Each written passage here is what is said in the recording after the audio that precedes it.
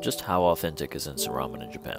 So I was in my supermarket the other day and I saw this Kagoshima tonkotsu ramen bowl, and I said, wait a minute, I've been to Kagoshima and I've eaten their tonkotsu, so I need to contribute to the scientific community. If you told me that instant ramen can get even close to the deliciousness of a real bowl, I'd walk away from you faster than Big Joe after saying the quote of the day. But sometimes even living in Japan, you don't really have time to go out for a bowl. But are we eating instant ramen because we love it, or are we eating it because it's close to the real thing? Credit where credit's due, they nailed it. The noodles are almost the exact same consistency, and the soup is surprisingly similar, both in looks and in taste.